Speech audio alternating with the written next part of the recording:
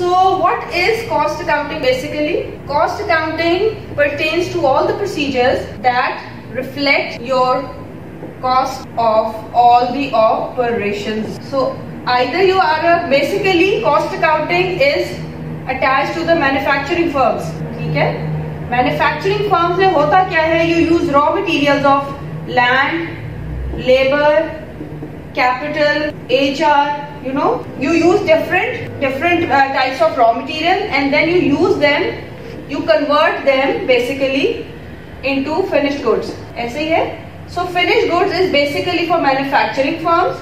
और सर्विस में जो टर्शरी सेक्टर आप जिसको बोलते हैं, so उसमें you are not producing a physical product, but since you are producing some service out of your conversion cost of the raw materials, this is what the product is for the tertiary sector. ठीक है? So physical product नहीं है, but since you are providing something to your customers, it is coming out to be as a output to your entire process of conversion of manufacturing goods. ठीक है?